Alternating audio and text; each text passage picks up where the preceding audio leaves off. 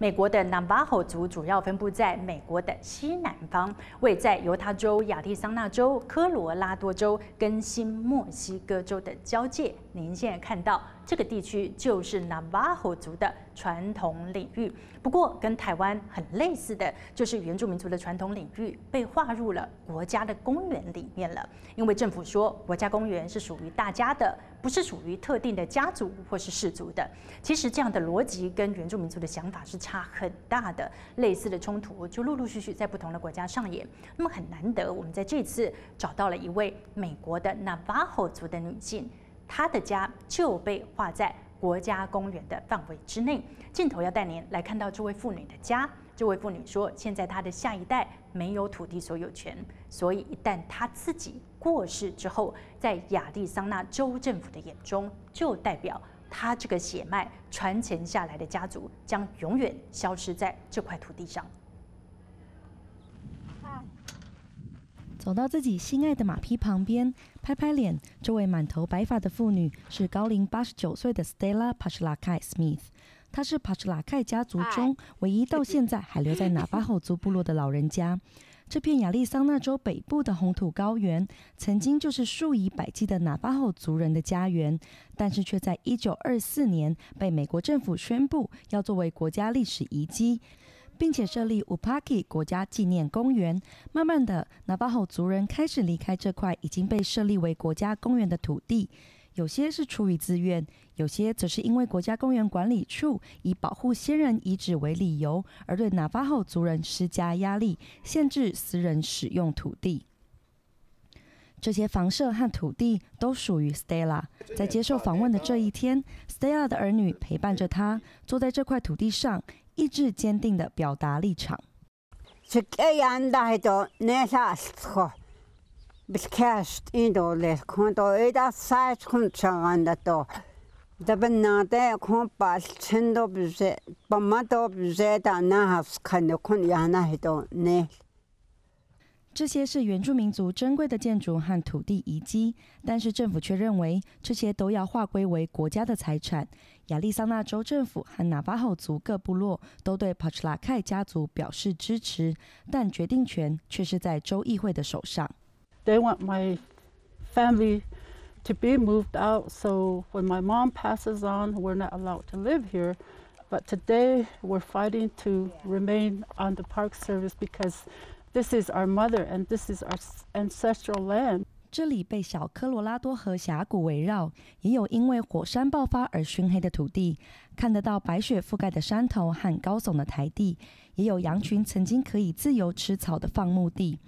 这位妇女说的依然是流利的纳巴吼族语，认为纳巴吼族人都有权利可以回到这个地方。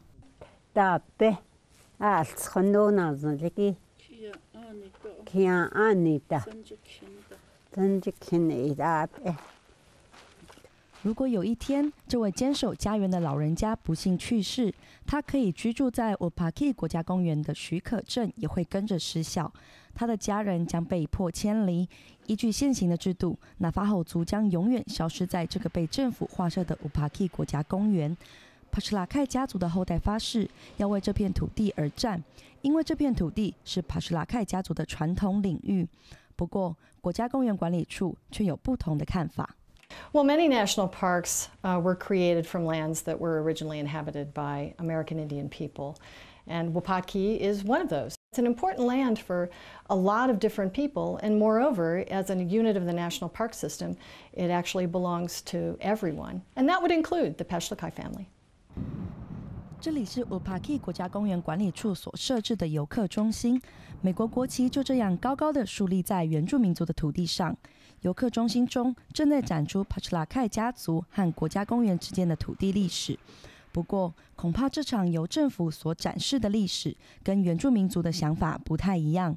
例如，在展览中展出了一封国家公园管理处在1970年写给前亚利桑那州参议员的信，信中指出，居住在纪念公园范围内的纳巴吼族从未拥有任何土地所有权。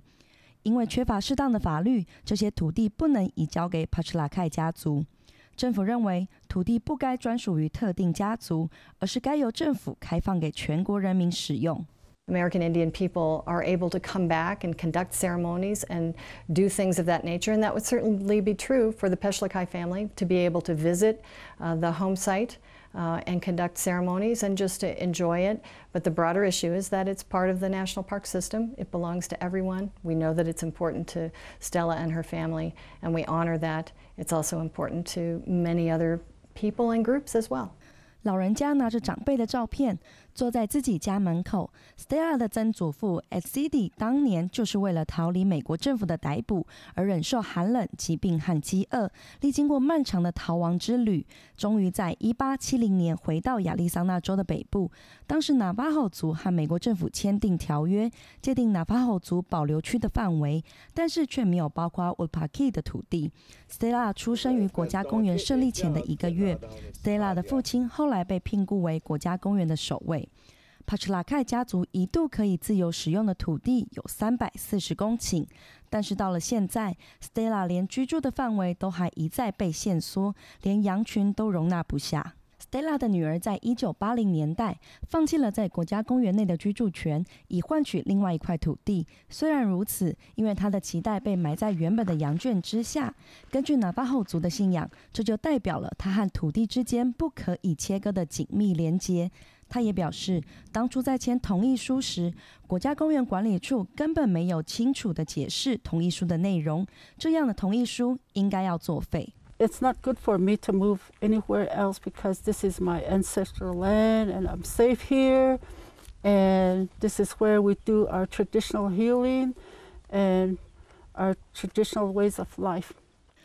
不过，国家公园管理处认为，同意书已经签了就是签了，土地已经给了政府，同意书具有法律的效力。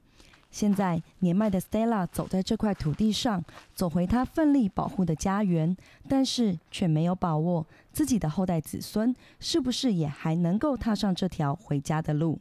记者杜希拿豆编译。